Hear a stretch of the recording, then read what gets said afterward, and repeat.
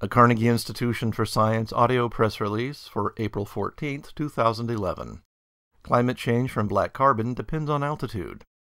New research from Carnegie's Long Cow and Kim Caldeira, along with colleagues George Badweiss and Govindasamy Bala, quantifies how black carbon aerosols' impact on climate depends on altitude in the atmosphere. These airborne particles made of sooty carbon are believed to be among the largest man-made contributors to global warming because they absorb solar radiation and heat the atmosphere. The team's research involved idealized simulations of adding a theoretical megaton of black carbon uniformly around the globe at different altitudes in the atmosphere. They found that the addition of black carbon near the land and ocean surface caused the surface to heat. As the altitude of black carbon increased, surface warming decreased. The addition of black carbon to the stratosphere caused the land and oceans to cool. This cooling occurred despite the fact that the black carbon caused the Earth as a whole to absorb more energy from the sun.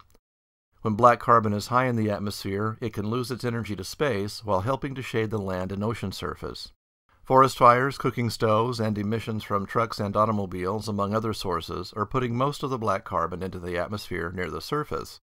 Aircraft are a notable source of emissions to the upper atmosphere. Black carbon in the atmosphere also changed precipitation in the simulation. When lower in the atmosphere, it increased precipitation, while in the upper atmosphere, it decreased precipitation. This study points out the importance of understanding the complexities of how human activities affect the globe.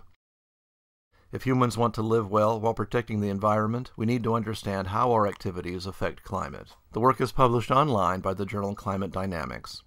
The Carnegie Institution has had over 100 years of extraordinary discoveries.